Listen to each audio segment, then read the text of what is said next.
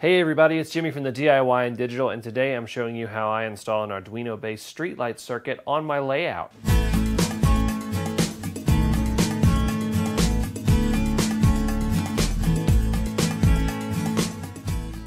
Okay, before we begin, make sure you hit that subscribe button, hit that like button, and hit that bell icon so that you don't miss any updates, including ones about contests. Okay, so what we have here is the dumbed down version of what my streetlight circuit is. Now, I showed you how to create that streetlight circuit in the previous video, and I will link that up here as well as down in the description below.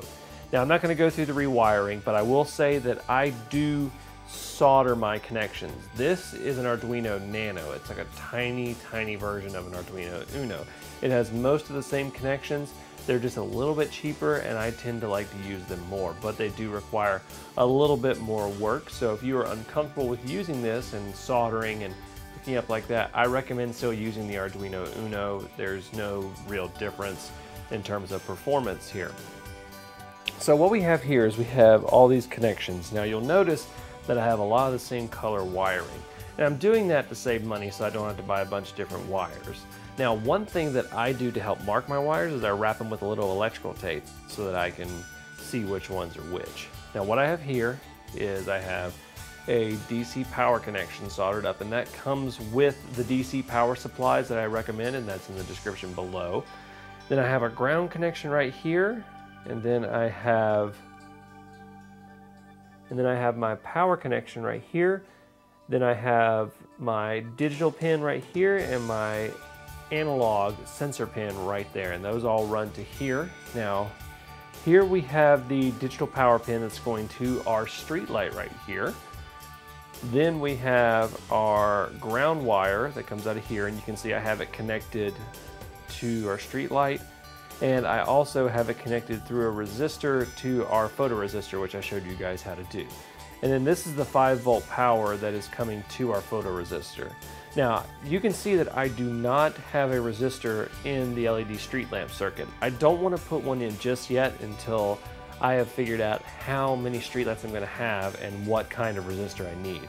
So at some point I will do that, and I will put that in on the power circuit if I need it. If I have a lot of streetlights, it's going to be drawing a lot of power, and it may not necessarily need that resistor.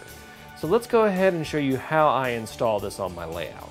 If you are uncomfortable with soldering, there are Arduino Nanos that do come with these pins that can work with the jumper wires that we use in all of our tutorials. So just be on the lookout for those and make sure that they have those connections. And most of the Arduino Nanos and Unos, for that matter, come with these little jumper pins right here that you can attach to it. But they do have Arduino Nanos with pins that you can attach without soldering. Okay, so we're going to install our terminal onto our support leg right here. And I have a screw, and we're just going to take one screw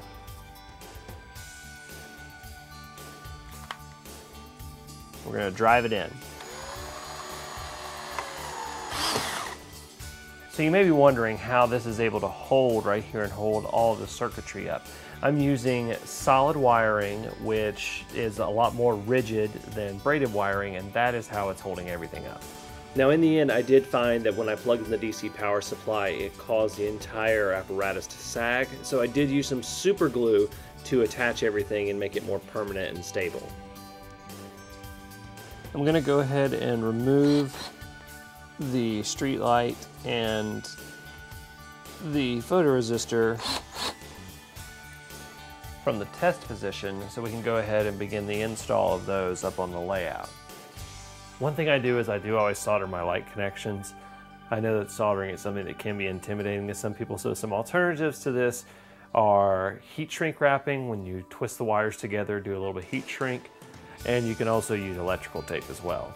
Soldering is the most bulletproof way though. Okay, so we are going to install our first street light right here by the station. I thought that was a neat place to put it, since stations are 24-hour places. You never know when a train's going to come through. So we're going to install it right here. We're just going to go ahead and drill gently right here. So there's our initial hole. Now that we have our hole drilled, we can go ahead and thread our wires through it.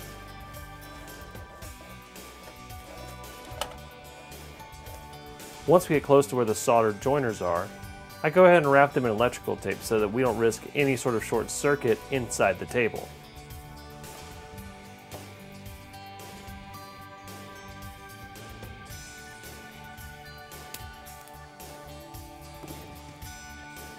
Then I pull the wires through one at a time so that they don't get jammed up.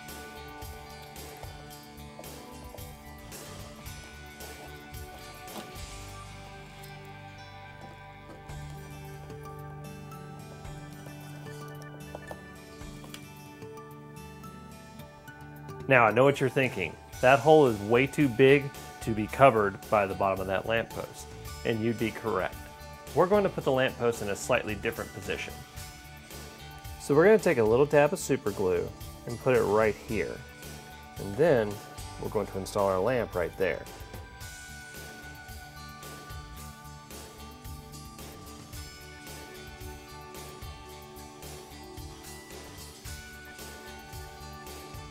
And now we just need to let it dry in place. We're going to install the photoresistor that'll tell us when to turn on the street lights on the fascia board. To do this, we need to drill 2 small holes in the fascia board.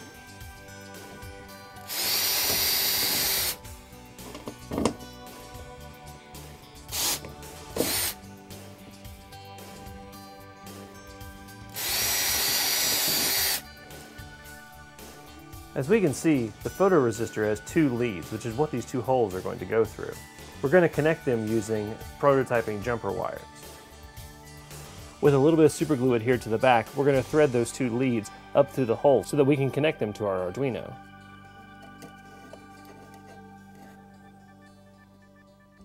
We then attach 2 leads to those jumpers. We'll use electrical tape to hold them in place. We can now attach all of our wires. All right, everyone, we have the light installed and we have the sensor installed on the fascia panel. And we've put the fascia panel back on and we have power running to the lights. So let's see what happens when I block light from the sensor. And you can see that the lights come on.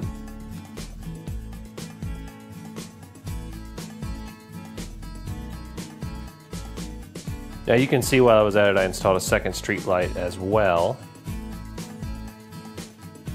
So that's how I install these automatic street lights on my model railroad.